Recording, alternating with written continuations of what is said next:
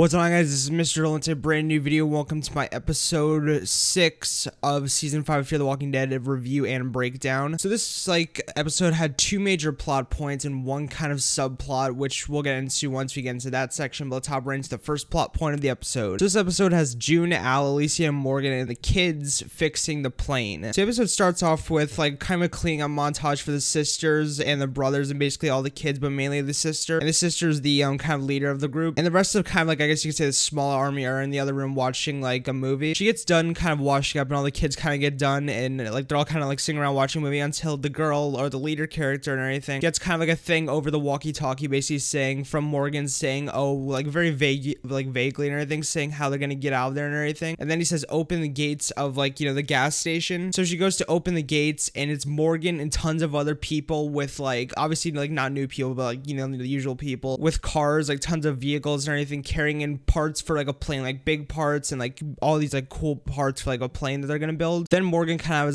has a bit of a pep talk of what the group and everything as they're kind of, I guess you could say, putting the pieces together and everything slowly. Then after all of that, Morgan tries to get into contact with a biosuit lady but fails because she doesn't pick up the walkie-talkie. We get to see her and everything, but she doesn't pick up the walkie-talkie. She kind of ignores him. But then Morgan tries to practice with his new kind of, I guess you could say, stick and everything with his jujitsu, but he kind of realizes this stick is not the same. So he goes into another so he goes into this kind of, I guess you could say, broom closet or whatever inside the gas station and ends up finding some sticks and everything and tries to stomp one of the kind of, I guess, brushing end off of one the broomsticks. But then Alicia comes around the corner and sees him doing this and she just starts to laugh and everything. Then they kind of both starts laughing. It's after hours of work and everything, Al gets into the plane to test it out to start up and everything, and the plane actually does start up. It actually turns into a functioning airplane that the pedals start going and everything starts up. All the propellers start going, but shortly after that and everything, everyone's smiling, everyone's happy that the plane started. But then the propellers start shaking and everything, and I forget what her name is, but she was Nick's old girlfriend or whatever. She starts getting worried and basically says she screams get down or everything, and basically one of the propellers flies off and almost basically fucking kills someone. Then after all of that, Alicia basically goes over and kills a walker that's entering the compound, because as you guys know, there's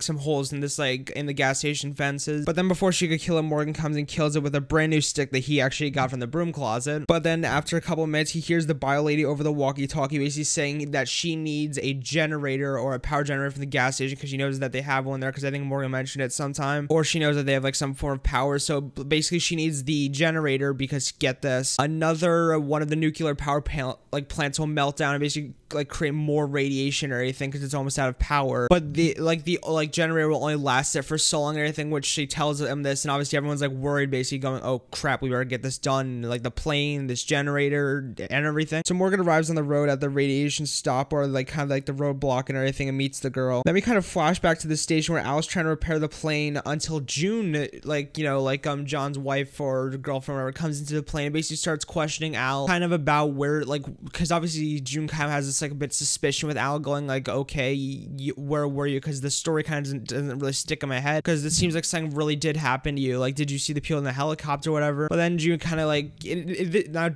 don't get me wrong, June's not an ass this scene. She's not oh, I know you're lying. It's kind of she wants her to be talk to her and everything. Then we kind of go into the back of the plane and everything, where tensions are rising between Alicia and the girl leader of the kid militia. And obviously the girl's kind of very, because I don't know why, but she's always been really suspicious of this group and everything, how they can't really help them and everything. So eventually the girl snaps everything towards Alicia and basically says, you guys can't help us and everything, we need to leave, and basically runs into the gas station. So Alicia kind of follows her in and kind of just starts questioning her, saying, what's wrong, why really can't you leave here, and if you actually tell me, I'll give you guys keys and everything, you guys can leave, which it's So the girl starts kind of talking, and basically we get some backstory on what happened to all the adults and everything, and how all these kids are together. So basically, as soon as the apocalypse started, the girl, her brothers, and her parents, and a bunch of other people with kids and parents and everything found this old cabin camp, which is the camp we saw when we first met the biohazard lady, I think 2 episodes ago or 3 episodes ago. And they all went there, and eventually, fast forward a couple months, I guess, since the apocalypse, a herd starts approaching the camp and everything, and all the adults basically say, start running everything out the back entrance of the camp. We'll fend them off with guns. So like the girl leads all of the kids out of the camp. So after a couple of days of hiding from like the herd and everything, and like making sure that like all the adults killed all like the walkers, the girl goes back to the camp. Only her and everything. Everyone else stays back to find out that everyone they killed all the walkers. They killed the entire herd off. All the walkers are dead. But very unfortunately, the girl and her brother's parents and all the other parents and got sick from radiation, like sickness or whatever, from obviously the melted down like thing. So after kind of she gets done telling Alicia the story about her parents and like what happened while the kids are together, Alicia basically gives her the keys and just says, you do what you think is right and everything, but please make sure you think about like your brother's safety and everything, and are you scared of losing more people, whatever, and that's why you guys want to be alone. Then we flash to Morgan and the girl back on the road and everything, about to cross the border into the radiated area and everything, and Morgan basically goes to the back of the girl's truck and everything and finds his old stick, or his original stick, and basically starts kind of like fiddling around with it and everything until the girl comes like to the back of the truck and everything and basically tells him to put it down and everything because it's dangerous and everything because it's all like radiated and everything. So he puts it down and just kind of starts talking about some old stuff from like The Walking Dead, kind of talking about I think Eastman or whatever, the guy who made him the stick and everything, and how it's all special to him. But then eventually the girl kind of goes to the front of the truck, you know, locks the car and everything and closes the door and basically says, I have to do this alone or everything. They kind of, I guess you could say, Morgan tries to talk her out of it, of doing it alone or anything, but eventually she just says, nope, I'm doing this myself because I have to make up for everyone that basically died because of me. Morgan kind of obviously like tries to talk her out of everything, but eventually she leaves and Morgan is left there on the road, pretty sad. But back at the station, Alicia and the girl are in the car, like in this car and everything, until they get a radio call from Strand, who basically tells them that they found a way to get back and to tell them to look up. So kind of, I guess you could say, plot point 2, Strand, Charlie, and the 2 truck people back at Daniel's kind of thing all alone, because obviously Daniel left last well, not like 2 episodes ago. So basically they're trying to find a way to repair the plane that's already there and everything that got destroyed, because like Strand or anything decided to use it to basically kill walkers like a blender. So back at the, you know, like Daniel's like compound, Strand's getting very stressed, I think, because he's trying to figure out how can we fix this and everything, and he ends up getting really stressed. There's a bit of conflict, but the truck people kind of snap him out of it, and Charlie thinks of a plan on how to get to them. This is kind of where plot lines collide and everything, like both like major plot lines collide. After Strand tells him to look up, Alicia and the girl and everything look up into the sky and basically see Strand and Charlie in a freaking beer-shaped blimp flying over this mountain or anything. They're kind of looking up really happy and everything. Strand's basically saying, oh, we're coming in or anything to get you guys. We have a propeller like from like the plane or anything back at Daniel's compound, and they're like all really happy. But then eventually Strand basically says, oh god, because they start kind of lowering a little bit and everything. Strand basically says, oh no, we're out of fuel.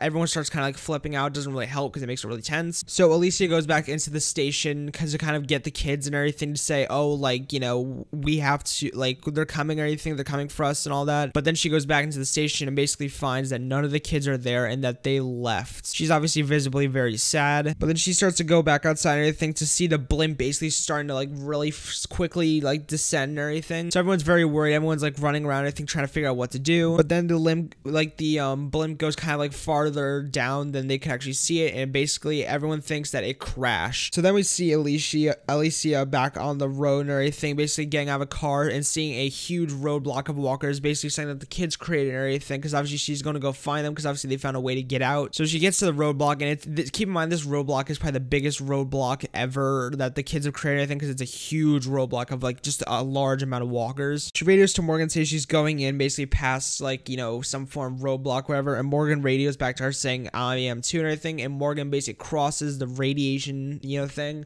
to go look for the girl and everything, the biohazard girl, and that's kind of where their plot line ends. Well, there is a last scene or anything where basically you get to see Charlie and Strand crash and everything, but near the power plant, meaning they're basically inside the radiated area where they're basically probably going to meet Morgan and the biohazard lady next episode. And they kind of run away from all the walkers in the area because obviously they can't kill them, which Morgan tells them not to kill them or anything because some of them are actually like radiated. So let's move on to kind of the subplot of this episode. So the subplot like features John and Dwight and everything. Basically there's like John is helping Dwight trying to find Sherry and everything, trying to like find some clues. So throughout this episode they kind of find some clues. Dwight kind of tells like, you know, John about like kind of where he's from or whatever, learn like why he has to find Sherry, and he kind of even mentions Daryl just very vaguely, basically saying the guy who like sent me away and everything. But basically the major point during all this is like all the finding clues, hopping around and everything, Dwight actually like gaining hope and everything to finding her. They find this house like basically, and they go in, like Dwight goes inside the house, and then because he's like, oh, she might be in here, there might be a clue in here. John searches a car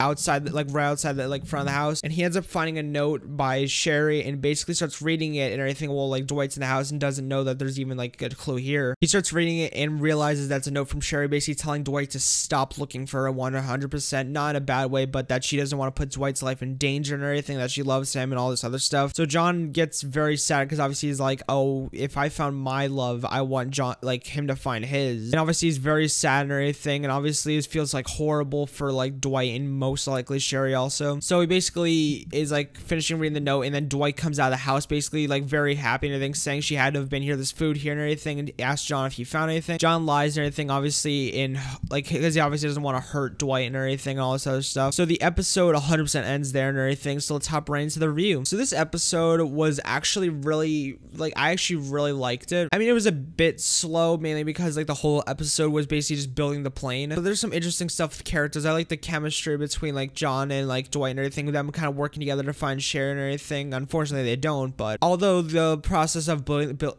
the plane and thing was slow, I like every scene between it. I liked yeah, just this episode was really good. I liked just pretty much everything about it and everything, like I said, besides the slowness or anything. But I liked the ending scene also where Strand and Charlie were flying in the beer like blimp and everything. Yeah, this episode was really good and everything. It just definitely was a step up in action. Well, last episode was good, but didn't have much action, all this other stuff and everything, and all that type of stuff. But anyways, did enjoy this video. If you guys did, make sure to give you a big fat thumbs up. Make sure to leave your opinions down below in the episode, and my opinion or anything. Make sure to just comment, subscribe, and everything. I'll see you guys later. Peace, my amigos, and peace out.